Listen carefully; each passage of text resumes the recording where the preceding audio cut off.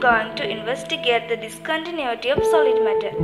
I need a piece of white chalk, a few crystals of potassium permanganate, water and a small bowl. First I am going to mix the few crystals of potassium permanganate with water.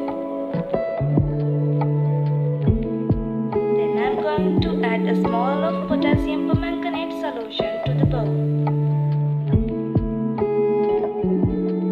After that, take the piece of white chalk and place one end of it on the solution.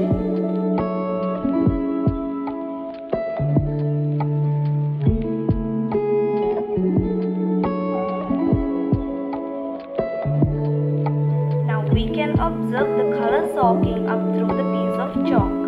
The solution is able to move up because the piece of chalk is discontinuous.